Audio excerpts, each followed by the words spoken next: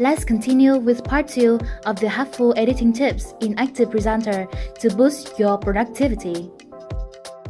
5. Show video frames.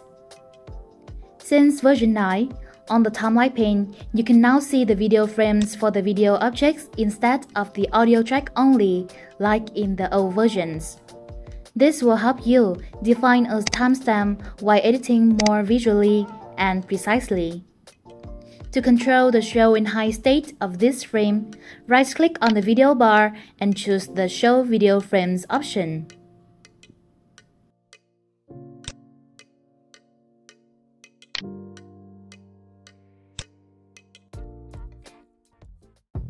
Six. Lock and hide objects. While editing, there are several objects overlapping each other, which makes it hard for you to select a certain object.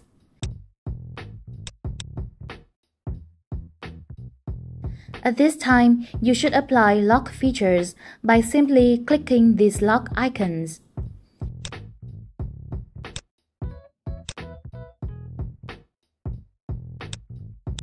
And choose this icon up here to lock all objects on the timeline, then unlock them one by one to edit more flexibly. When you lock objects, you cannot select and edit them anymore, and the position and the properties remain unchanged. Now, right-click the object and choose Lock Size and Position if you just want to keep the size and position of the object. With this option, you can still make changes to the object on the timeline pane, for example, add an animation.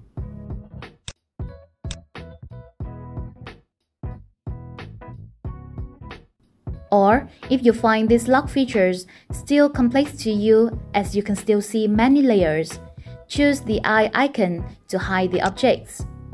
Doing so, the object will be hidden from the editor, so you can see and edit other objects or layers more easily. If you have got used to using hotkeys, take note of these hotkeys to trigger these lock and hide features. 7. Waveform Height. While editing the audio tracks, some people might feel the height of the audio tracks is not enough for them to view and edit exactly, while some find their audio tracks are still taking up too much space. So, you can customize the waveform height by right-clicking on the audio object in the timeline pane, then Waveform Height, and choose a suitable option.